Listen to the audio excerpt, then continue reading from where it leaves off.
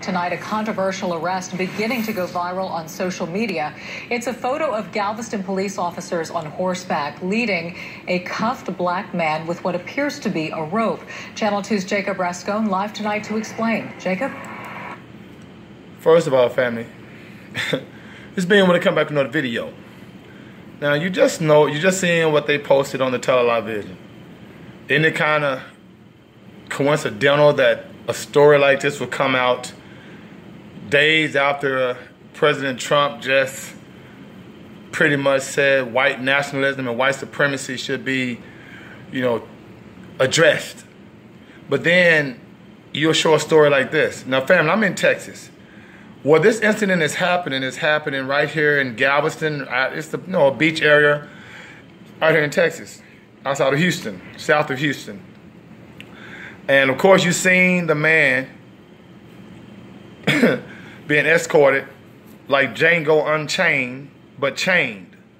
This isn't an accident, family, okay? Let's get into it.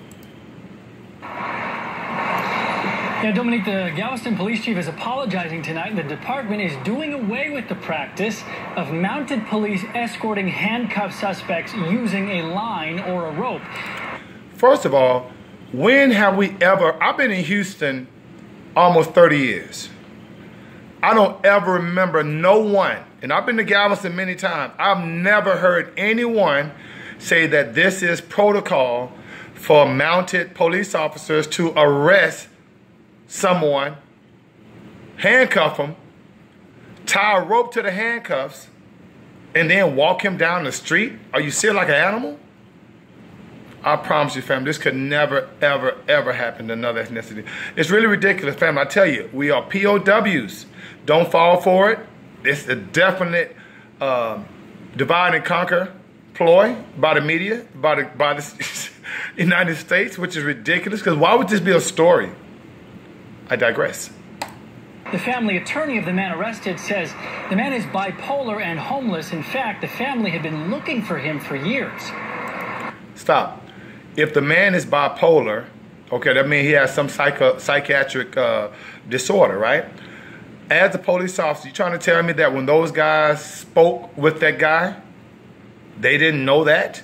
You trying to tell me you don't have radios that you can call into a cop car, an additional vehicle, to transport him to the proper location? But no, you will walk him down the street like that? Come on, man. I digress.